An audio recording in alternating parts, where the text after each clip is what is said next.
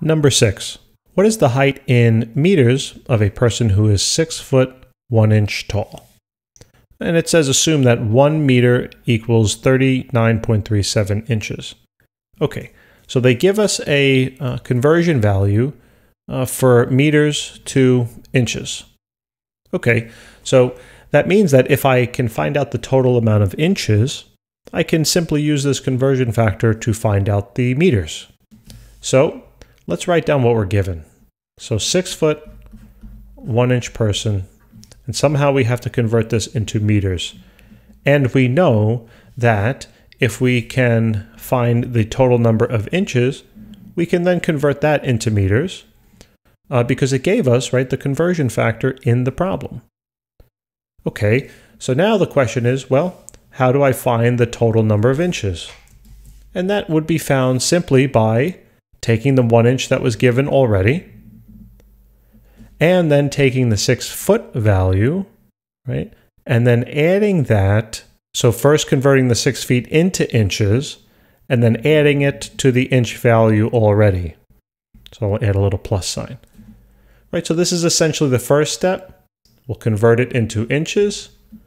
Right, then we're going to add them together. So that would be the second step. And then the third step would be simply converting the inches into meters. So let's do it. So step 1. 6 feet, let's convert that into inches. So I'll write down what I'm given, 6 feet. Feet go on the bottom so the units cancel. Inches on the top. The relationship between the two is that there are 12 inches in 1 foot. So what we have to do here is we have to take 6 and multiply it by 12. Straightforward, 72 inches. So that's the answer to the first part. Now for the second step. I'm going to be looking to take those inches that I just found, 72 inches, and then add 1 inch to it so I can find the total height of the individual in inches. So that would just be simply 73 inches. And now the third step is to take the 73 inches, the person's total height in inches that is, and convert it into meters. So let's write down what we're given, 73 inches. Inches will go on the bottom, meters will go on the top, and now I need to know the relationship. So we look back in the problem and we know that 1 meter is equal to 39.37 inches. The inches cancel, so this basically works out to be a division.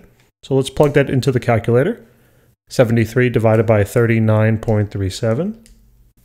And that works out to be approximately, I'm going to round slightly, 1.85 meters.